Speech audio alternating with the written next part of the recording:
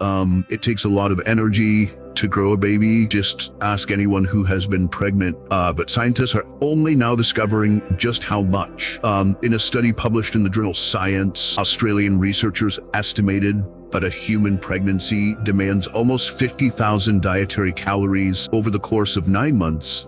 Previous estimates were lower because scientists generally assumed that most of the energy involved in reproduction wound up stored in the fetus, which is relatively small. However, evolutionary biologist Dr. Marshall and his team found that only 4% of the total energy costs of pregnancy is stored in the baby's tissues. The other 96% is extra fuel required by a woman's own body. This discovery emerged from Dr. Marshall's research on metabolism, where he studied the energy consumption of different species. And so the study found that warm-blooded mammals, like humans, have to constantly feed their metabolism to maintain body temperature and stay active. Dr. Marshall's research also revealed that the indirect energy costs of pregnancy in many species are greater than the direct energy costs. For mammals,